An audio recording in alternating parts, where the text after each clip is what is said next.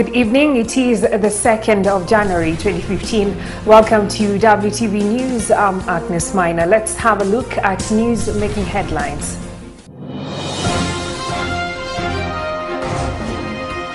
High Court suspends some clauses in the controversial security laws. Curbing road carnage, we tell you why road safety is a priority as we start New Year 2015.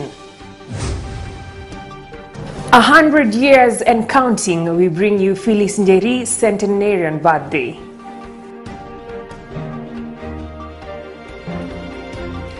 Welcome. At the beginning of every year, many people are optimistic, and this optimism is characterized by making of New Year resolutions. Surprisingly, very few people keep these New Year's resolutions. We went to the streets of Nairobi just to find out what Kenyans' resolutions are for the year 2015. This year, first of all, is to have a family. Yes, get married. Yes. That's the first one. Yes. Now this year it's very nice.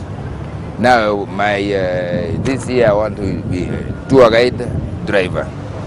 My resolution this year, okay, I'm starting education in Nairobi University.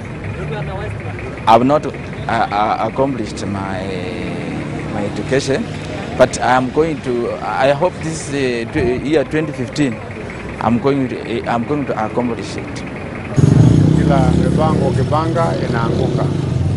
Kama sisi ni watu wa biashara, kama ni biashara unatarajia mtu kutoka nje akuje mfanye biashara pamoja, inatokea kitu na inakuwa hawezi kuja kwa sababu labda kumetokea bomu au kumetokea watu wameuawa mahali au kumetokea mambo mengine nyingi.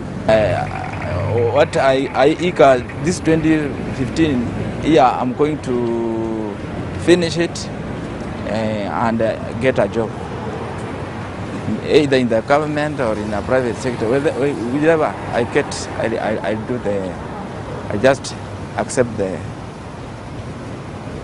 outcome. 2015 ina mipango mingi sasa ya kikazi yangu, kwa sababu sasa mwaka uliopita Disemba tuliona dalili kidogo ya watu ya nje ya World Bank kututembelea kutaka kufanya mambo fulani.